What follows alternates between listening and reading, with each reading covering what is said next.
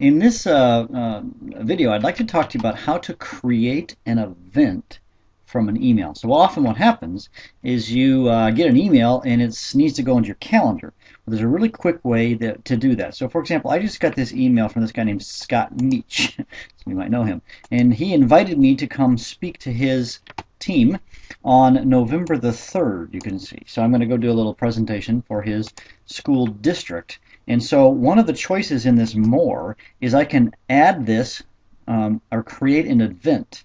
So if I click on create an event, it's going to automatically launch an event thing in Google Calendar. And it has today's date. Sometimes it will actually figure out the right date. In this case, it didn't. So the date was November the 3rd. So I click on November the 3rd, and it's all day, or I can say that it's from such and such a time to such and such a time, 9:30 to 10:30 in the morning or whatever, where it is, and I can get a description. Now I've got these kind of in two windows. Do you kind of see how it's in two windows? What I probably would do is I would actually take all of this text here where he sent me details about this presentation.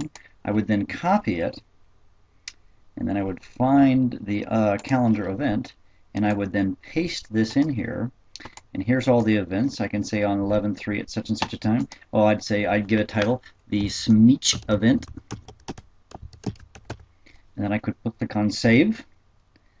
All right, and then it goes into my calendar, so it actually automatically launches my calendar. So if I want to look at my calendar, go to month. And if I go into November the 3rd of 2011, November the 3rd, there is the Smeech event that's already there. I've actually already done this. So I'm going to take this Smeech event and delete it because I've already got the information here. But that's how you can quickly add an event right from an email.